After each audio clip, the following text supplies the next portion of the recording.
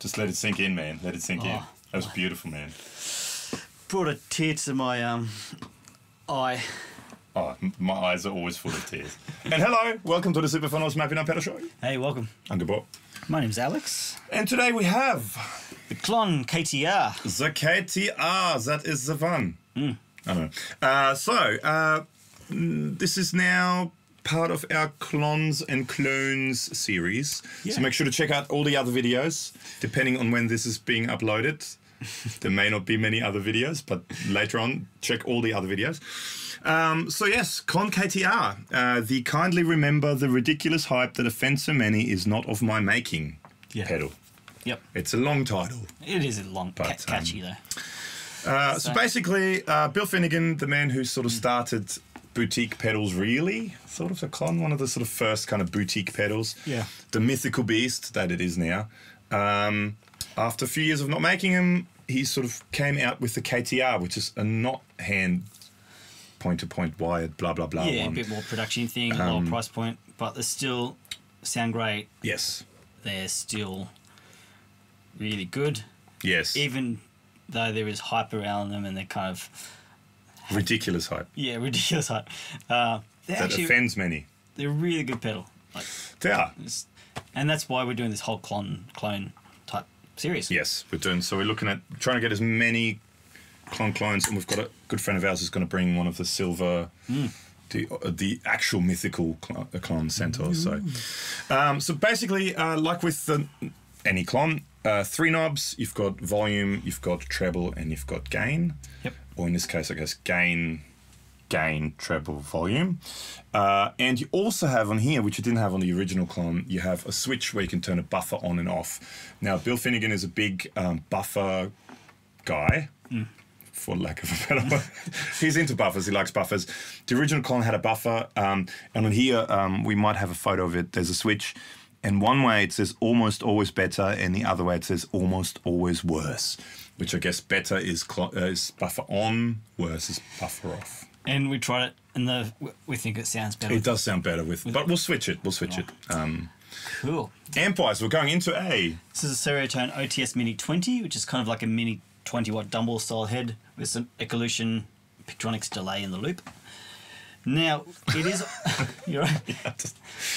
Just as a heads up, we are on the drive channel, though it's set very clean. So we'll go to clean later on as well. Yeah. We'll do both. But this is the clean.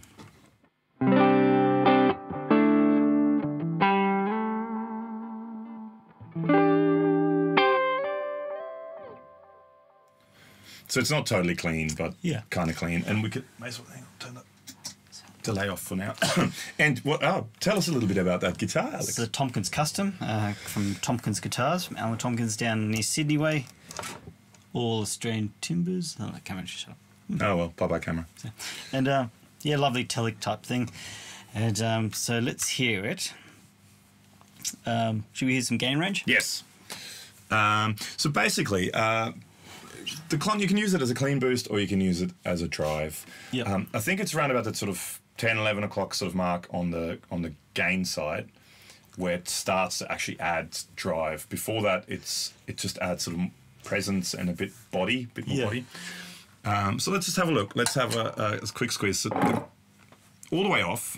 Okay. So that's the gain, treble, gain, treble, volume. So with it all the way off, it's basically clean.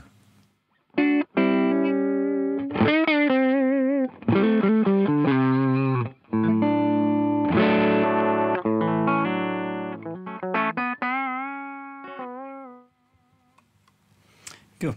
And it will start to push the front end of the amp, obviously. Because there's a lot of headroom there, so you really push in the front.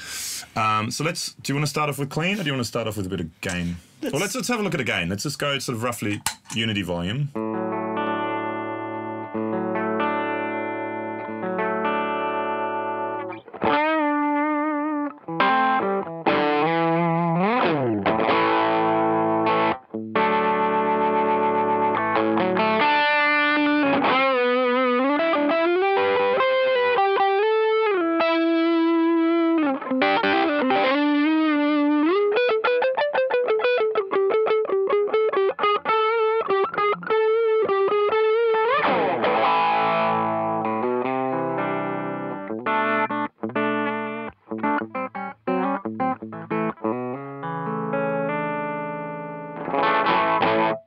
So it's around there, and I should also mention we just put the pedal that way because the writing's that way, but really it's that upright. So that's 12 o'clock. Where the jacks are. The jacks are. Yeah, so cool. Just so you know. Cool. So that's I mean, it's not a huge amount of gain, but it's just enough gain, and with all the headroom, I think it's mainly meant to push the front end of an amp. Absolutely. Or other pedals. Very cool. You want to hear it with your guitars? Let's try.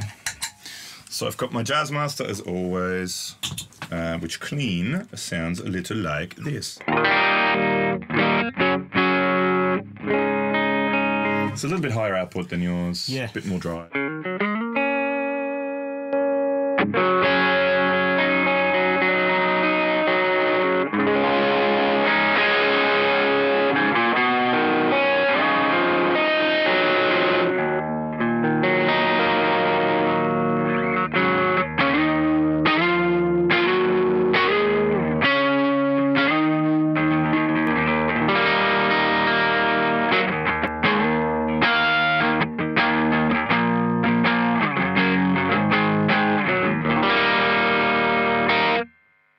Sounds great. It sounds good.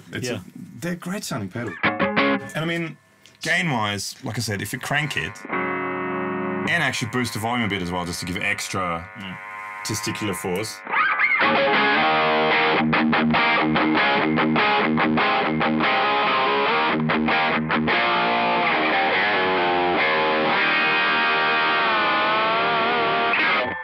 There's quite a bit of gain there. Speaking of testicular force, let's try that thing. Yes, testicular force. Let's get some humbuckers happening. Oh, good segue, hey? Yes. Yeah. Speaking of excellent. Yes. All right. So Carvin CT6 or Kiesel nowadays, as they're called. But this is back in the days when it was still called Carvin, and I believe they're called C22 humbuckers, which are it's probably different now, but probably about a good decade or so ago when I bought this, that was sort of the standard humbuckers they put into those. Cool. So clean, it sounds a little like this.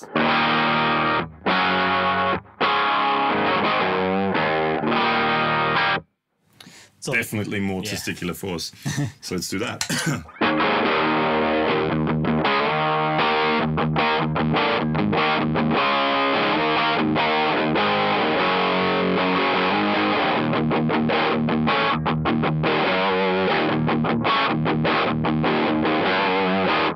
Sounds good.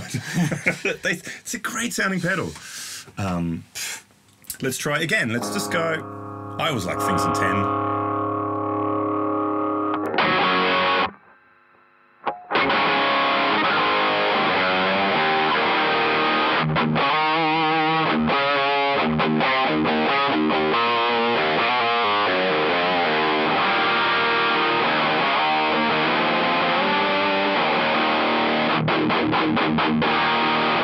The thing I always like about that and those style pedals is note definition. Absolutely. So you play a chord and you hear even though it's fairly high gain, you hear all the notes. I noticed that when you go, I'll play the neck pickup earlier.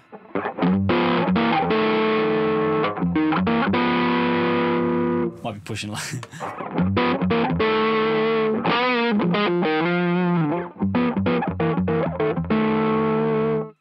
As you're picking lighter. Seventh chords, yeah, but you still. But you hear all the chords, you hear all the notes. Definition. Cool. So, through the magic television, we might try the clean channel on the Yes. We'll be back right after this. And we are back. Hello. Wow. Yeah, cool. Only we could fast forward real life sometimes. Yeah, like dentist points. So Okay.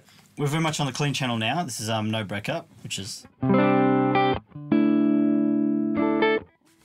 that. Beautiful. Now let's try the same thing we did. Actually, let's quickly try. Let's do clean boost, yeah. But let's have a listen, buffered and unbuffered as well. Ah, sure. Just so okay, so.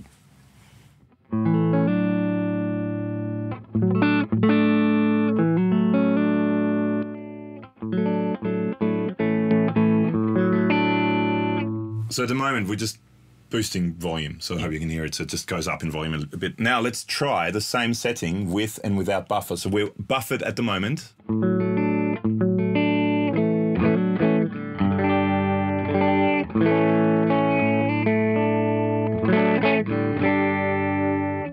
That was unbuffered. Yep. So play it, and then halfway through I go to buffered again.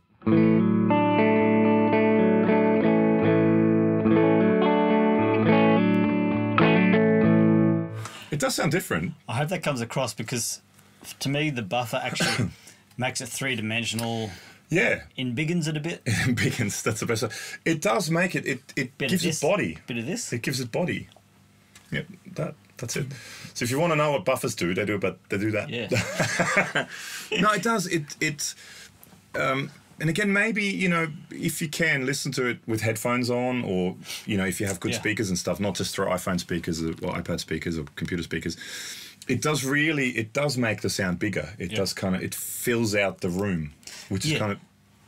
Without just adding bass. No, you can really tell in here. It really sounded different, completely different, switching it on and off. Cool. And I do have to say, on does sound better. It does. Okay, let's go through gain range with clean.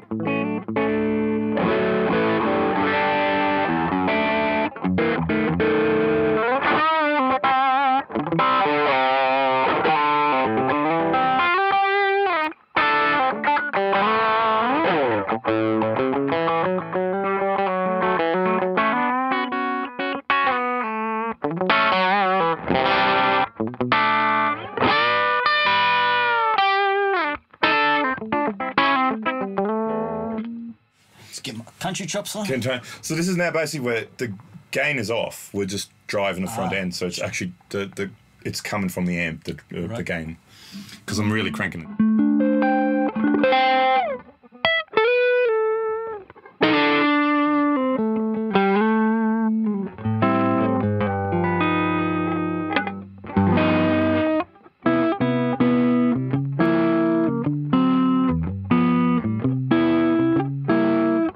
Yeah. It does make a difference with that. Still better. You can still hear it. So that was just...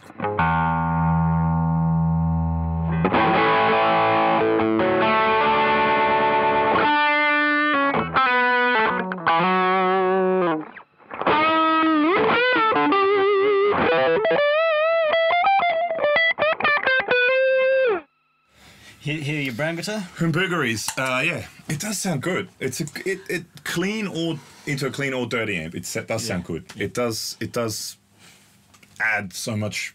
I don't know. There's a reason why people like these. Yeah. Okay, again, so this is now the clean.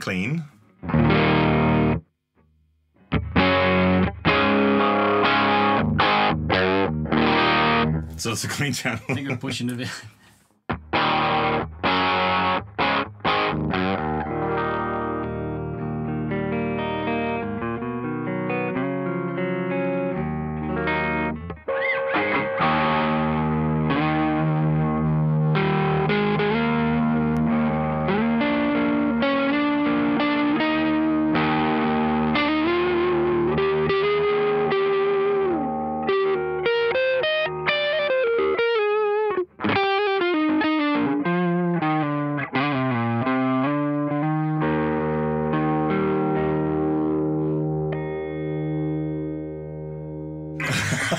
Hey, tapping. Hey, Very cool. it sounds good. It just sounds great.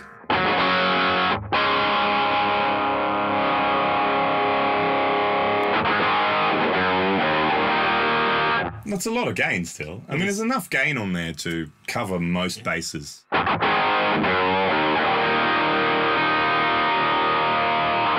Let's just, for shits and giggles, quickly plug in the Jazzmaster.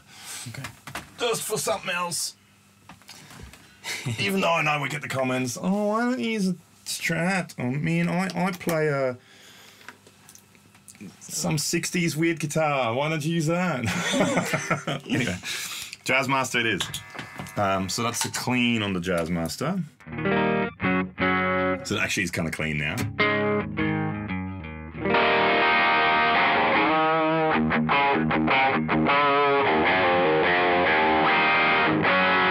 I just love chords with this. It just has such nice...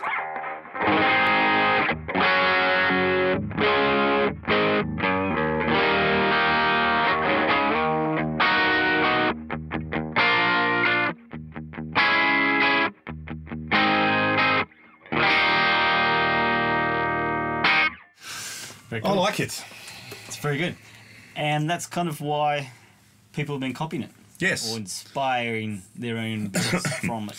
There is literally a lot of manufacturers, as we found out, that are making copies or inspired by versions of this. Yeah. So this is a KTR. We're going to do a video of the actual Centaur at some stage, or one of them anyway. And I believe it's a silver, no graphic one, no horsey. I don't know if there's really any difference between them, but some people are very adamant about, oh, which one is it? Is the gold one the silver one with the horse, no horse? So I think the one we're going to do is a silver, no graphic one. Thanks to our good friend Craig. And then, yeah, stay tuned for, or if it's already down the track, check out all the other Klon and Clone inspired videos. Big thank you to Mr. Bill Finnegan for making the Klon and the Klon KTR. I still think great pedal. There's a reason why so many people like it. Yeah, it's very good. Cool. Yes. And make sure to subscribe to our channel. Somewhere below us, click on a button, and then there's that little bell you can click for notifications, and it goes ding ding. New Super Photos of Baby Dot Battle Show video. Which is the best time of the day. Yeah. Check out our podcast too, which will be a link below, which is on iTunes and Podbean. And it pretty much covers it all, I believe. Yes, and all the social media crap and stuff, that's all below us too. So thank you for watching. Thanks, guys. See you next time. See ya. Bye-bye.